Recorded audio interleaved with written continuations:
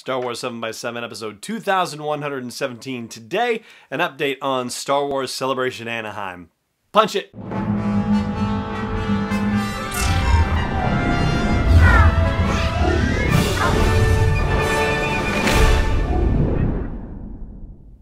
Hey Rebel Rouser, I'm Alan Voivod, and this is Star Wars 7x7, your daily dose of Star Wars joy, and thank you so much for joining me for it. So let's start off with the, sort of headline news, which is to say that there is no news exactly. There's been no announcement from ReedPOP about Star Wars Celebration whatsoever. Like, there's no, it's happening, it's not happening, we're holding our breath, anything like that. Nothing so far. There has been an official announcement from ReedPOP and Reed Exhibitions, their parent company, from time to time, and the most recent one was April 14th, and it says that they're actively and continuously monitoring the COVID-19 virus outbreak, and later on they say, currently no federal restrictions are in place to prevent conferences, conventions, trade shows, exhibitions, and travel within the United States. So the key word in that statement is federal. Because it's taking place in California, we got to look to the California situation, and right now the stay-at-home order has been extended in California through May 15th, but that's not the only thing that has been happening in terms of events. In fact, just this past week, there was a huge announcement, and this one I feel like is a bit of a bellwether for a celebration. San Diego Comic-Con made the official announcement that they will not go on. The show will not go on in July of 2020.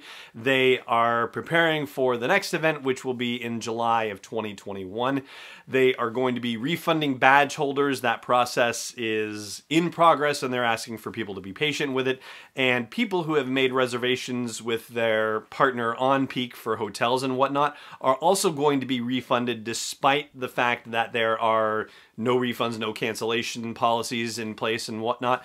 But everybody's going to get refunded according to that. They're just saying, hey, give us some time to sort it out, but you have a choice with your actual event pass to be refunded or to transfer it to the 2021 event. Another thing that I've been keeping an eye on has to do with the parks side of Disney, right? Particularly Disneyland, because if Disneyland opens, then I think it's a fair bet that they'll have Star Wars Celebration, but at this point, they still haven't opened the parks, and workers have been furloughed, actually, which means that for all intents and purposes, they still have jobs. They're just not being paid right now. They still have benefits, which is awesome, but they're not actually being paid, which, is not awesome.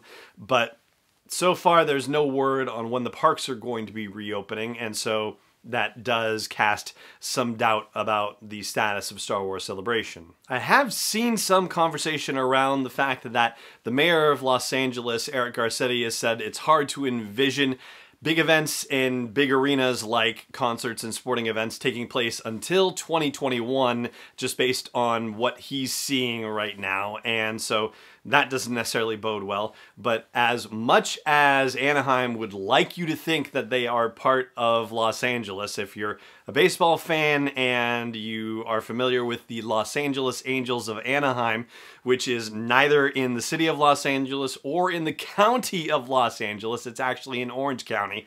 Ridiculous. I digress slightly. The fact that Star Wars Celebration is not taking place in either Los Angeles City or Los Angeles County doesn't necessarily mean that what Eric Garcetti is saying has anything to do with it. But, it's still the, overall major metropolitan area. And so, yeah, the fact that San Diego Comic-Con was canceled, I personally think that kind of is starting to tip the scales toward Celebration not happening, at least not happening in August. But I will say that Star Wars Celebration, according to, everything that they're doing right now, they are moving forward as though the event is still happening. They haven't been active on social media. In fact, their Twitter account hasn't been updated since February 6th, but They are still taking applications for, various things that happen. The podcast stage applications closed on Friday. The crew applications, that says that it's coming soon. The, fan presentations application situation says that they're going to be letting people know by May 1st. They are taking press applications right now, and the deadline for submitting to those is May 15th. So they are moving forward as though it's going to happen.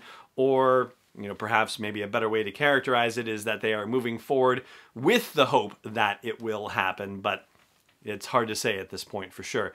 They haven't announced any of the activities that are going to be happening. They have announced, a celebration stage and a galaxy stage and, all the stages. And we talked about that in a previous update about celebration, but they haven't actually announced any programming for it yet. But just to, thinking back on the last few minutes, clarify something really quick. When the statement from Reed Exhibitions talks about them complying with federal guidelines, and that's all that they say, I don't want you to get the idea that I'm thinking that they are going to, put on an event come hell or high water. In fact, they run Emerald City Comic-Con, and that was put off because of the coronavirus situation. So obviously, they are going to make the right decision, and they're going to make the decisions based on what's happening in the particular locality where an event is taking place. I am, still hopeful about Celebration, but the last time we talked about this on the show was with the March patron Q&A, and I said that I was probably about 50-50. With the cancellation to San Diego Comic-Con, I have to say I'm starting to be a little less hopeful about it.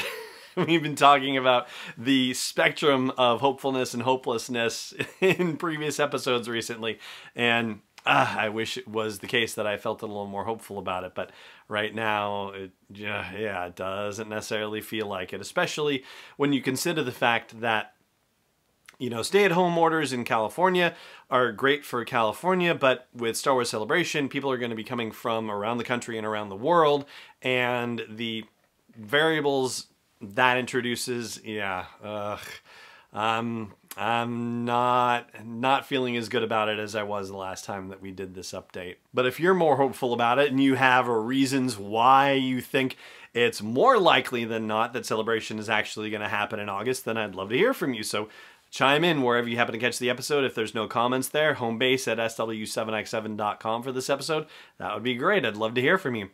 And that is going to do it for our update on Star Wars Celebration Anaheim, and that's going to do it for this episode of the show as well. Thank you so much for joining me for it, as always, and may the curve be flattening for you, wherever in the world you may be. This podcast is not endorsed or sponsored yet by Lucasfilm Limited, Disney, or 20th Century Fox. It is intended for entertainment and information purposes only. Star Wars, the Star Wars logo, all names and pictures of Star Wars characters, vehicles, and any other related Star Wars items are registered trademarks and/or copyrights of Lucasfilm Limited or their respective trademark and copyright holders. May the force be with them. All original content is copyright 2019 by Star Wars 7x7. We hope you love it.